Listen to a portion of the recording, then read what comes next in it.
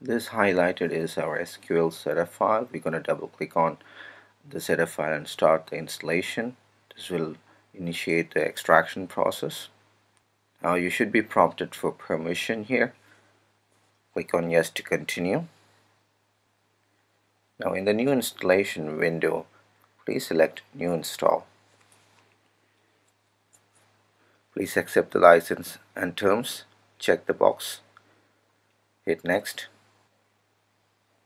In the next selection window, the feature selection, please leave the boxes as it is and hit on next. Now in this window where you need to select an instance, select default instance.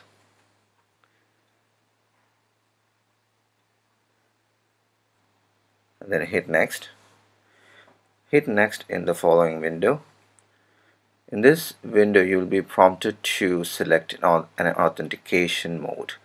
We're going to select mixed mode here and we'll set a unique password. For our demo purpose, we'll be entering the password Polosys *123 with the P capital.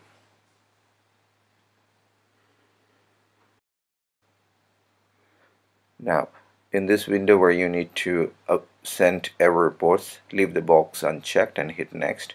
The installation will start now. And now the installation has been completed. Now that we have completed our SQL installation, we'll start our Polosys ERP installation. For that, go to the location of the setup files. You should be able to find Polosys ERP 7.5. Double click on the Polosys ERP 7.5 to start the installation, and in the next window hit on next, and in the option to choose the drive letter path, please replace the C drive letter with the D drive and leave the path as it is. Hit on next. Okay, this following window will prompt you to create a desktop icon for your program. We'll leave it unchecked and hit next. We're going to select it from the program folders.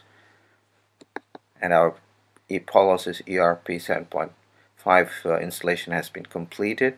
We're going to check the program folders, the D drive location.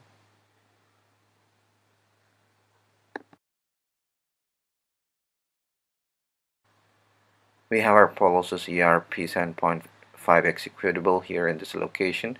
However, this is an outdated version. We are going to update it with a new version. We're going to extract the RAR file and copy all those items,